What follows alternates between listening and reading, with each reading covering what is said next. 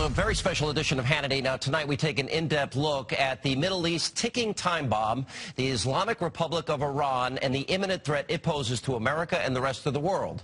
Now, it's a story that Iran does not want you to hear. In fact, the Iranian regime is publicly condemning the new film that is already selling out screenings all across North America. Now, the controversial documentary that exposes the alarming truth about the Islamic Republic's nuclear program is called Iranium. It is now showing in select theaters all across the U.S. And joining me tonight is the film's producer, Raphael Shore, and Fox News Middle East expert on terrorism and the author of The Coming Revolution, Struggle for Freedom in the Middle East, who is also featured in the film. Walid Phares is with us. Guys, good to see you. Thanks for being with us. Thank you. We're going to show in-depth clips tonight, but how dangerous is an Iran armed with nuclear weapons? How dangerous is this? Well, the planet will move into a different history, because this will be the first time a regime that accepts and supports suicide bombing, small size, will have a large size nuclear bomb. And the chanting in Iran since 1979 till now has been death to America. So that alone will tell you how dangerous the world will be. Well, I agree. Until now, Iran has used every means at their disposal to attack Iran. It's been their enemy. They've used terror, whatever vehicle they have, whatever method they've used. So if they have nuclear weapons, there's no reason to believe that they might not use it. All right, let's start tonight, and this is in the film, a history of Iran's hatred towards the United States and towards the West in general. The threat America and the world face from Iran today can be traced back to 1978. At the time, Iran was ruled by the Shah, Mohammad Reza Pahlavi, a longtime ally of the United States. Iran is an island of stability in one of the more troubled areas of the world.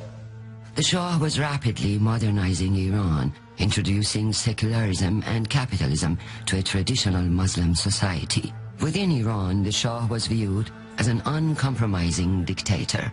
Growing distaste quickly turned into public outrage.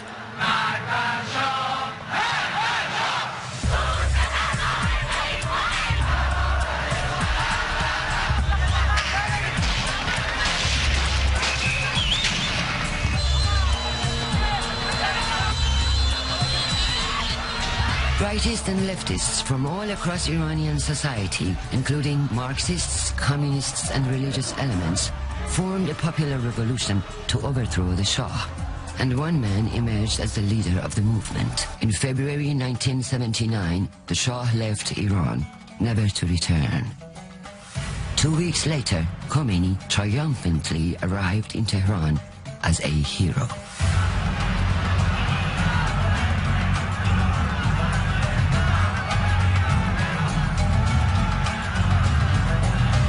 For Khomeini, the Shah was gone, but the Western influence he promoted was still present across Iranian society.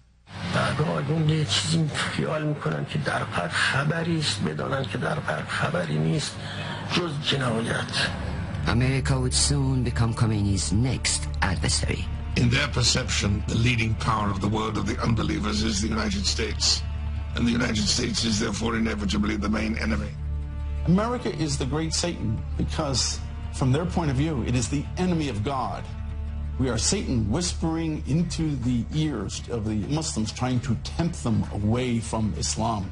For years, during our school in Iran, our teachers and the government, they told us the Americans are devils, they will kill us.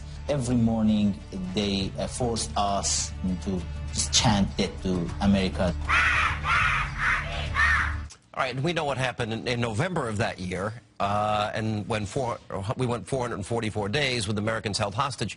Here's what's fascinating to me. I went back and I looked at the time, and there were people in our own government saying that comparing the Ayatollah to Gandhi. New York Times thought this was a very favorable development. Reminds me a lot of people and what they're saying today about Egypt. This is the perception of jihad is yoga. I mean, don't worry about it. It's basically when the academic elite in this country, those who advise governments, say that there is no threat coming from Islamic fundamentalism. And we saw what happened 30 years ago when the Islamist fundamentalist of Khomeini said, we are here just to get rid of the Shah. and then there will be democracy. Then they destroy their allies and establish the Islamic Republic. And we saw this too in Turkey a little bit. In 2002, they ran on moderation, and then each year, progressive year, they become more dictatorial, and this becomes more of a theocracy, correct? So there's a very common thread here. There is. In the Middle East, it's unfortunately democracy. Liberal Western democracy is unfortunately not to be found. And there needs to be developed these institutions of democracy. Democracy is not just about elections. And sometimes Westerners make the mistake to think if we just hold an election, the solution has been found. But unfortunately, they need to learn about what democracy is. And if you have one election, it's very possible that radical Islamists will be elected, as we saw also in the Palestinian territories. Well, let's go to this concept. They think America is the great Satan, Israel the little Satan, and that anybody that doesn't believe in Islam is an enemy of God. Well, ideologically, all jihadists, those the Khomeinists in Iran, but also Al-Qaeda, the Muslim Brotherhood, Taliban, everybody, the international jihadists believe that the world is like an apple divided in two. On the one hand, where the caliphate is, where the imamate is. On the other hand, everybody else, the infidels. So this is an ideological position. If we don't see a reform hitting the Muslim Brotherhood today, or the Iranians with regard to this, we are still in a confrontation with the jihadists. Well, the issue is that this is a religious war, and most Westerners fail to understand that that's what's at stake here. That although we look at it with Western eyes, what we have a difficult time understanding is people who are motivated by religious idealism, religious fanaticism. When people hear religious war, they think that, wait a minute, are you talking about a war against Islam? Do you make a distinction between radical Islam and those that are just practicing a different faith? Yeah, I make a distinction of radical Islam versus Islam. I know it's a challenging question in and of itself, but I believe that it's not important because there is so many people who are radical, and there's 1.5 billion Muslims in the world, and even if a small percentage... What percentage do you think is radicalized? It's hard to know. Perhaps Walid has a better sense of it. I'd say between 5 and 7% have been impacted by all of them, Wahhabis, Khomeinis, but we're talking about dozens of millions of people. That's a huge pool. That's a pool that Al-Qaeda and the Iranians can recruit from for the next 20 years. Isn't there also an intimidation factor for those that consider themselves more moderate, a fear to speak out against the radicalized groups? Well, the battle inside the Muslim world is about that. It's about those who control the microphone, those who have the satellite TV, the petrodollars, those who control basically the classroom on the one hand. These are the regimes and these are the organizations, and civil society who are trying to free themselves, and when they do so, how are they treated? Oh, you are agent of the Israelis, agent of the Americans. All right, we've got to take a break. We're going to show a lot more of this movie, and coming up, what Iranians in the free world did not understand about the Ayatollah Khomeini's threat until it was already too late. At the time of the revolution, most Iranians and Westerners alike didn't fully understand Khomeini's guiding principles and the vision he had in store for Iran and the world. Khomeini was seeking what he called an Islamic revolution to establish the rule of Iran and the world as a whole. So the states in the Muslim world, those that have written constitutions, say something about Islam being the religion of the state, or the Sharia being a part of the system of law. In Iran it goes much beyond that. نهضت برای اسلام نمیتوند محصور باشد در یک کشور و نمیتوند محصور باشد در حتی کشورهای اسلامی.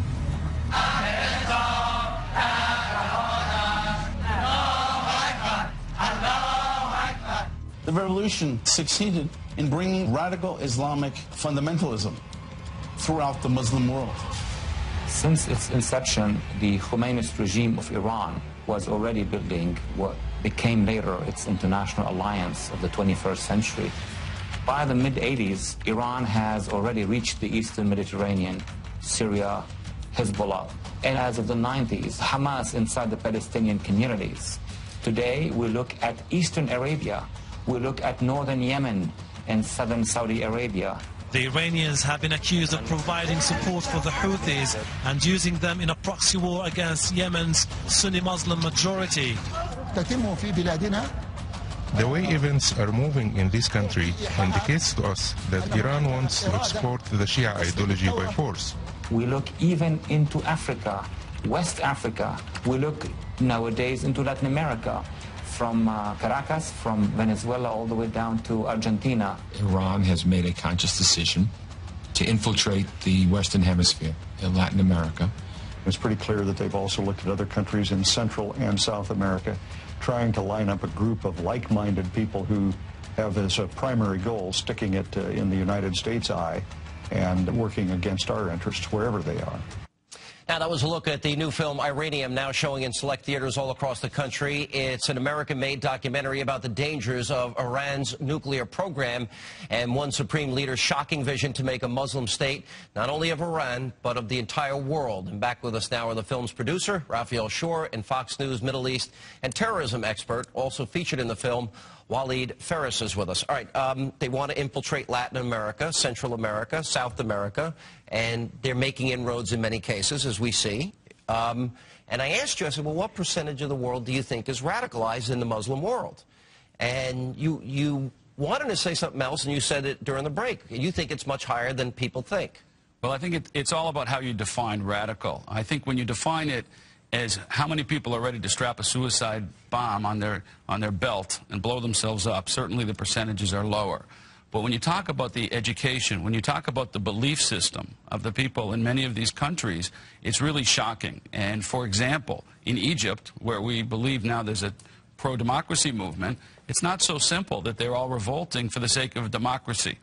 In fact, they did a Pew poll in June of 2010, which showed that a huge majority had quite radical views. For example, they asked how many people would like to see reforms, either for liberal democracy versus Islamic reforms. And about 67% said that they want to see Islamic reforms, and only about 20% said they wanted to see liberal reforms. These are the people in Egypt, and 20% support al-Qaeda in another poll. And the poll I think you're referring to also says 85% support the death penalty for apostates. Those that do not believe in it. This is in Egypt today. So this is why a lot of people are telling us, no, no, no. Just like they were telling us in 78 and 79, Iran is going to be fine, the Ayatollah is the new Gandhi. Do you see similarities here? They're saying, no, Egypt is going to be fine. But do you suspect, as I do, the Muslim Brotherhood will take over? Well, unfortunately, today the only strong opposition force in Egypt is the Muslim Brotherhood. Organized, you're saying? Yes. And they have been building up their power base for a long time. And if Egypt, with these kind of views, 80% want to kill people who leave Islam, those kind of views means that if an election happens very soon, they will probably elect the Muslim Brotherhood. All right, let's go back to Iran here, and let's walk through what their stated goal is. As I'm listening to all of this here, they want Sharia, they want an Islamic caliphate, Sharia law to govern not just Iran, but the entire Middle East, the United States, and dominate the world. And they feel, just as your film points out that during the Iraq-Iran war, that children were sent in before soldiers to see if there were any mines planted, and children died. But that for them is martyrdom. That is the single best way you can die.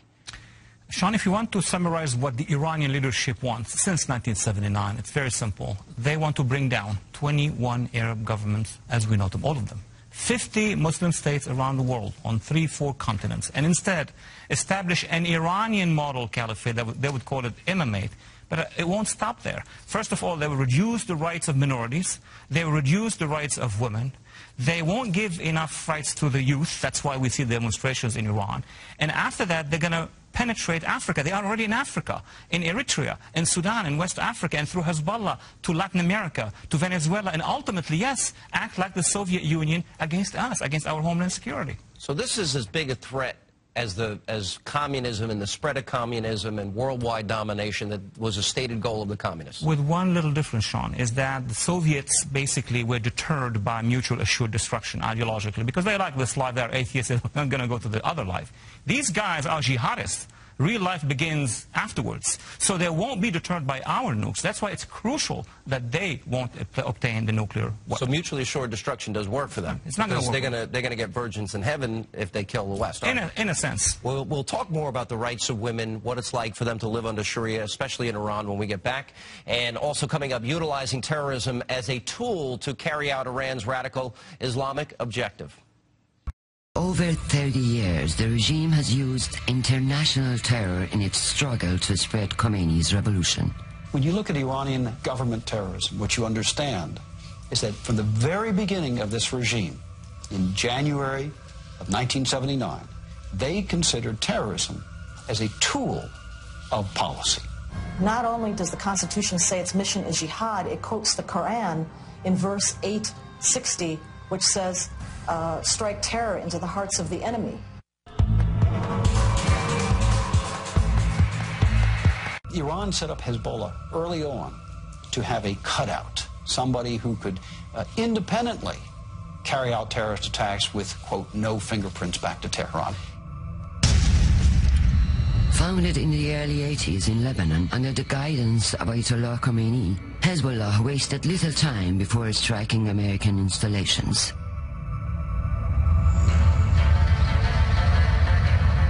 The day after this attack on the embassy here in Beirut, the death toll has continued to climb. It is believed that before the counting is over, more than 60 people will be found to have died, at least 16 of them Americans. Hezbollah's next attack would prove even more deadly, attacking multinational peacekeeping forces stationed in Beirut following Lebanon's civil war.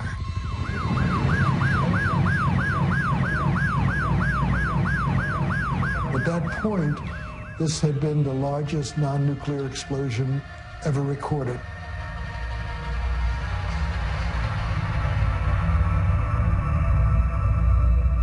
We worked for 4 days trying to find people who were buried, and then we continued to work just to find pieces of bodies, to put them together. Every piece of a body we wanted to bury and not just leave the bodies under the rubble. Their intention in attacking us in Beirut was to drive the United States out of Lebanon and ultimately out of the Middle East.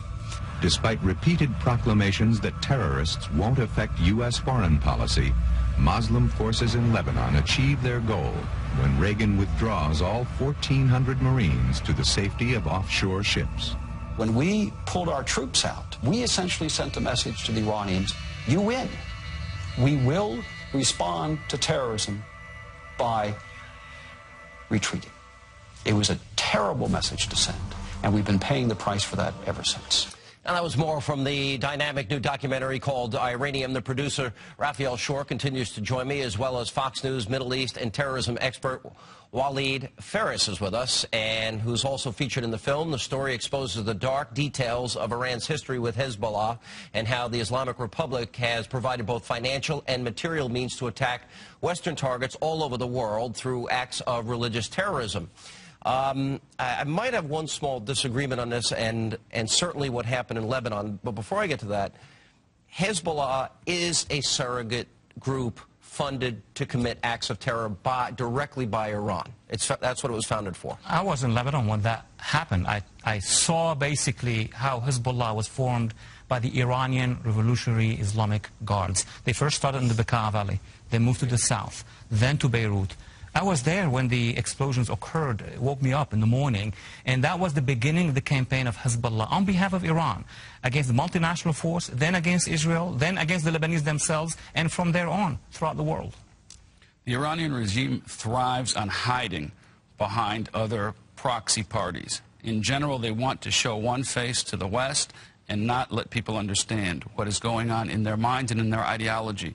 I think that's probably why they've been speaking out against this film, Iranium, as well, because we set the record straight. We show in their own words, their own ideology, and people in Iran do not like this to be seen. Right, so they basically commit acts of terror by funding these outside groups.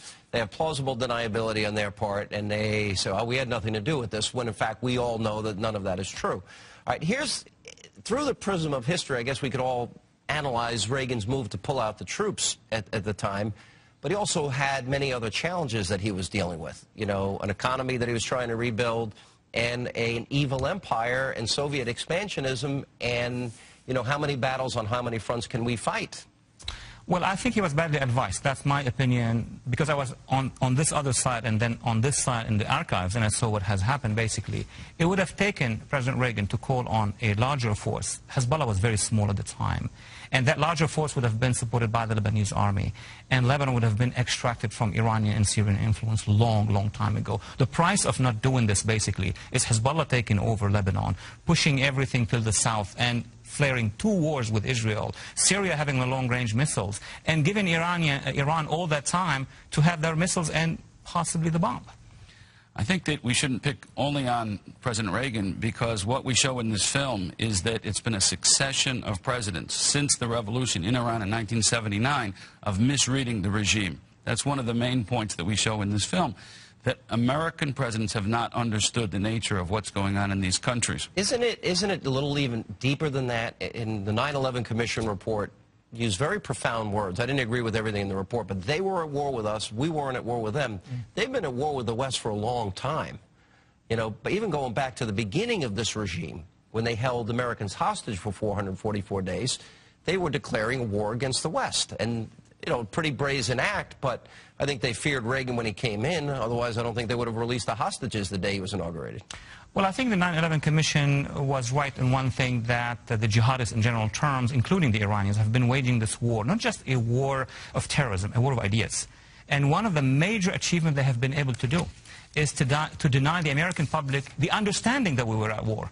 How can we be confronting them if we didn't know that they were actually against us? And that was the drama of 9/11 in my sense. All right, we're going to take a break and we'll talk. I wanted to get to you guys about how women are treated under Sharia. We'll hit that. And also coming up, we're going to analyze Ahmadinejad's radical rhetoric and what it could mean for America's future. That much more straight ahead.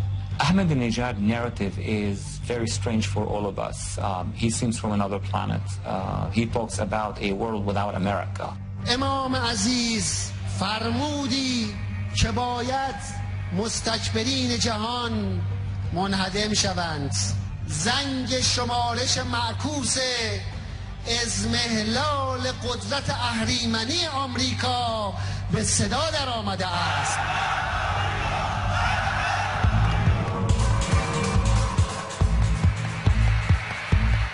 In 1998, the Iranians carried out a test to launch a Scud missile from a barge in the Caspian Sea. Many people believe that this is what the Iranians would like to do with the United States, put a missile in a cargo ship going off of our coast and attack Baltimore, attack New York, attack Washington, D.C. From 100 miles off our coast, would never see it. Another scenario, clearly, is to bring a small, man-portable nuclear weapon, a backpack nuclear weapon, across the Mexican border, which is, most Americans understand, is not very well protected. Hezbollah has been making linkages with Mexican drug cartels, not to compete with them in narcotics trade, but rather to use their already established channels of entry into the United States, up from Mexico, through the United States, and all the way on up even into Canada. When Mohammed Ahmadinejad talks about a world without America not only being desirable but achievable, he could mean probably one thing, and that is what's known as a strategic electromagnetic pulse attack. An electromagnetic pulse weapon is essentially a nuclear weapon that is exploded in the atmosphere up above. It doesn't hit the ground, it's exploded up in the air. It sends out pulse waves, shock waves. You have to understand what this pulse is. It's tremendously high energy. Every wire will pick up this pulse, take the energy, and burn out whatever's at the end. An EMP weapon, meaning a small nuclear bomb, detonated above the center of the United States would literally take down the entire power grid of this country. Not only would the power grid be out, it would be out for probably months, but every piece of electronics that we use, from pacemakers to phones to cars to gasoline pumps to water pumps, would all be fried. The Blue Ribbon Commission established by the Congress concluded that this was an eminently achievable way of effecting catastrophic effects on the United States, specifically devastating the electrical grid of this country, and with it all of the infrastructures that depend upon it: food, water, sewage, medical, commercial, financial, transportation. According to the chairman of this Blue Ribbon Commission, within a year, 9 out of 10 Americans would be dead as a result of exposure, starvation, disease. This country would cease to exist as we know it. And I'm back with Walid Phares, Fox News Middle East and terrorism expert and the producer of Iranium, the film we have been discussing tonight, Raphael Shore. All right, let's start with this electromagnetic pulse attack. And what you're saying here in this film, it would take down the entire power grid of this country, and literally probably for months. It would basically put America into what position?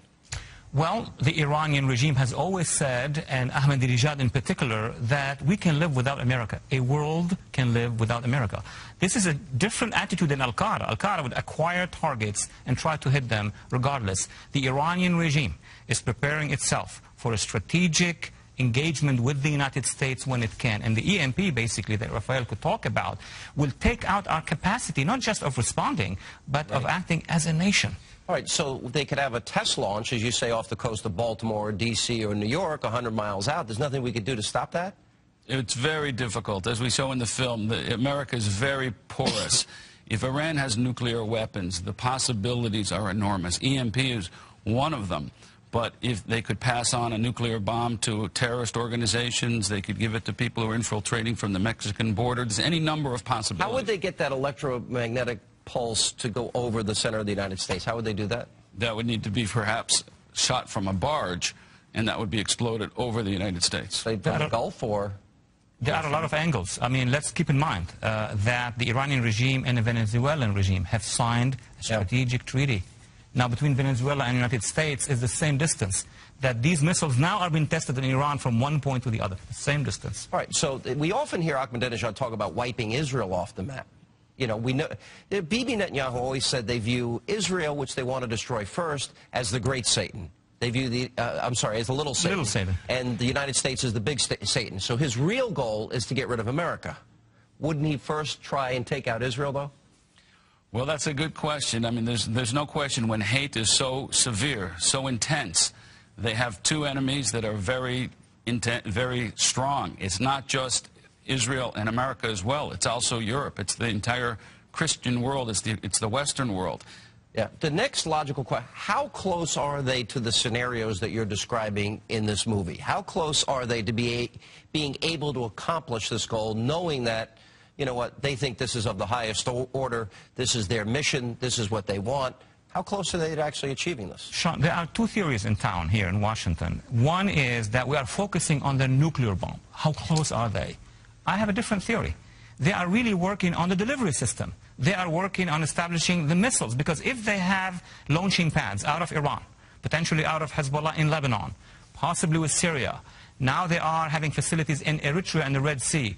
And as I said earlier, in Venezuela, once they would reach the number of missiles that they need for a first strike, if that is the case, then they'll bring their nukes. And at the same time, we won't be able to take out all these rams. And this lunatic, and by the way, for people that deny such evil could happen, are we denying the last 100 years of human history and communism and fascism and totalitarianism and Nazism and the killing fields in Cambodia leading up to later in the next century, 9/11? And the attack on the Trade Center and the Pentagon? I think human capacity to try to ignore evil is incredible. It is astonishing. And I think that's what makes this film so unbelievable, because why don't people know about it? Why is this not reported? It's not like Ahmadinejad doesn't talk about it. It's not like it's not written in the Constitution of Iran that they want to take over the rest of the world with their Islamic regime. So it's not a hidden issue at all. All right, when we come back, why, when dealing with a country like Iran or an Ahmadinejad, negotiations will never work? That and much more. Clinton through Bush and now Obama have all believed that there was some level of benefits that Iran could be offered that would get it to give up its nuclear program. I don't think that one can proceed with this regime by negotiation.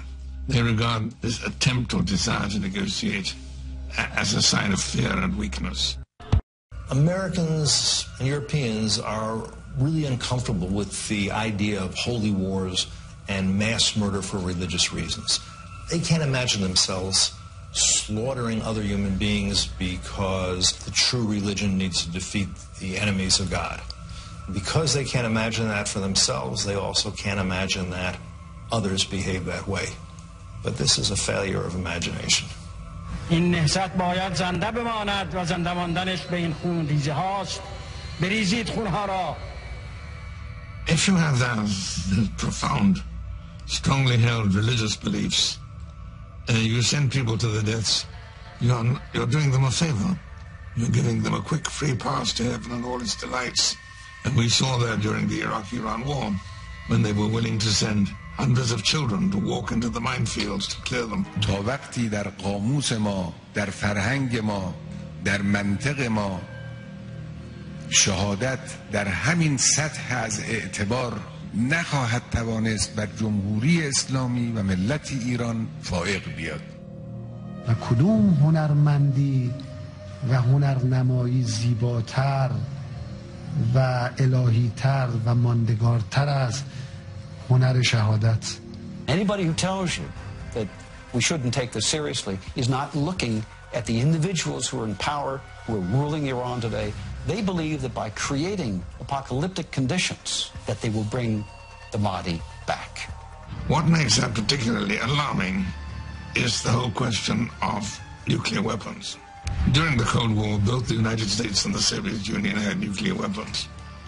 But they didn't use them, and they knew that they wouldn't use them because of what we used to call at that time MAD, mutual assured destruction. Each side knew that if they used nuclear weapons, the others would respond in kind, and this would obliterate everybody. With these people, with their apocalyptic mindset, mutual assured destruction is not a deterrent, it's an inducement. And back with us is the producer of Iranium, Raphael Shore, and Fox News Middle East and terrorism expert Walid Phares is with us. We look at what the Ayatollah is saying here, that this movement has to stay alive, and staying alive is dependent on martyrs. Come and bleed for us. Adolf Hitler telegraphed all of his intentions. Ahmadinejad wanting to wipe Israel and the United States off the map. He's telegraphing his intentions. Why don't people want to believe it? Well, you're right, absolutely. The Iranian regime can be compared absolutely to Hitler in the 30s and the 40s, or to Mussolini. They are connected to an ideology that they have promised their constituents that they're going to implement. I mean, Hitler wanted to create the Greater Germany and the Greater Italy, and here we have the Greater Caliphate or Imamate. If they stop doing so, if they engage in moderation or in diplomacy, then they will lose. So they are condemned either to grow or to go. We saw another clip in that last segment. It said, you know, which art is more beautiful, more divine, more everlasting than the art of martyrdom? You would think after what happened on 9/11 and all that we've learned about radical Islam, the desire for an Islamic caliphate, Sharia law, that people would understand this is a real, clear, and present danger. I think that apathy is the greatest danger that we face. And I think that perhaps the best way that it's been expressed is that the Middle East is not the Middle West. And people have a great difficulty in understanding a different perspective, a different way of looking at the world. And if one looks at the world from the radical Islamic perspective, they're in a 1,500-year war. Yeah. It has ups and downs, but they look at it, they are on the ascendancy right now. They drove out the Russians from Afghanistan, they drove out Israel from Gaza and from Lebanon. America is soon leaving Iraq. They look at 9/11. These are all victories. Why wouldn't people even look at life for women under Sharia? You know, under the Taliban in Afghanistan, women couldn't go to school. They couldn't work. A woman can't drive in Saudi Arabia. If she's seen in public, you know, you've got this whole, morality police. If you can't be seen in public with somebody that you're not related to, if you accuse somebody of rape, you need 4 male eyewitnesses to prove it.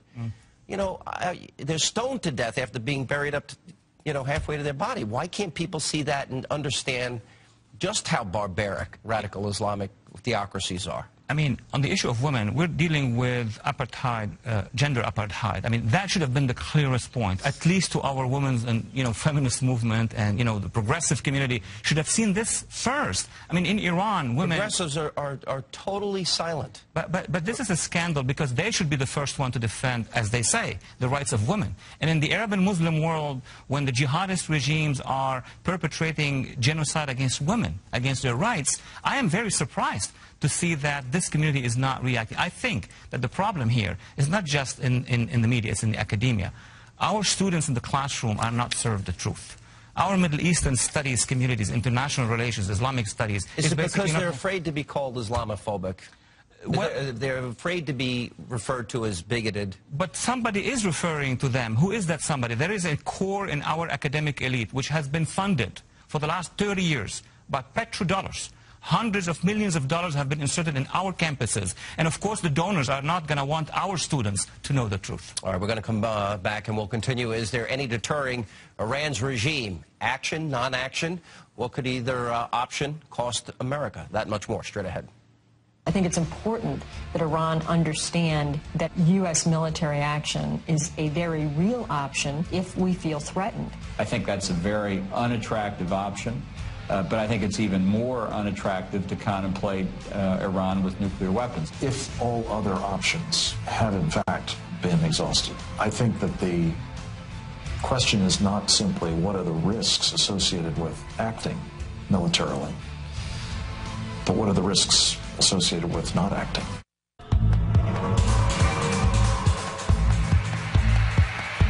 The Iranian people, with such a proud and ancient history, were hijacked by a bunch of extremists.